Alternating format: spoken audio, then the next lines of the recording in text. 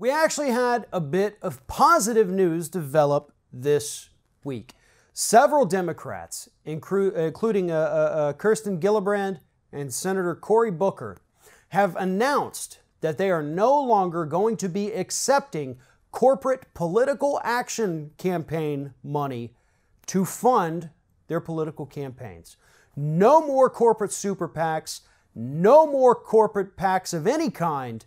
We're going to rely, hopefully, on only donations from our constituents. Now, I say hopefully because just getting rid of PAC money does not necessarily mean that you're getting rid of all corporate money.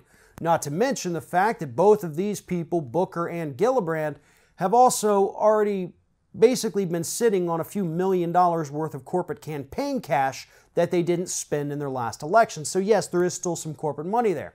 But you know what? At this point, I'm going to give them the benefit of the doubt.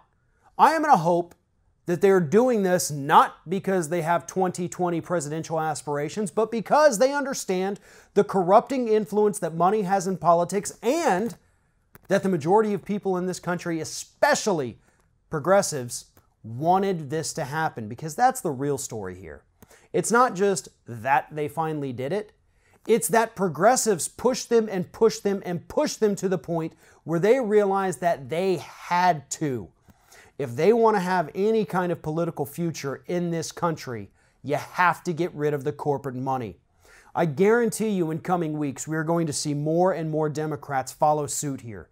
They're going to come on board, say we're not going to take corporate cash, at least corporate PAC money, but it has to go further.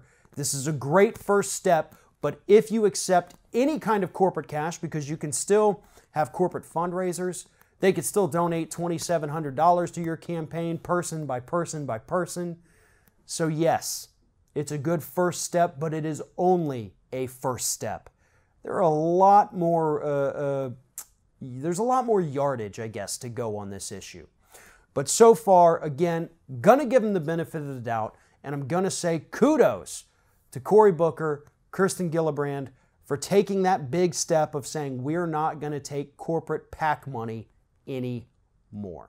If you're thinking about subscribing to our channel, I strongly encourage you to do that. But if you're not thinking about subscribing, I would encourage you to start thinking about it, and then once you're thinking about it, actually go and do it. You can see the subscribe button right there on the screen, or if you're watching on a different platform, go to youtube.com/theringofFire.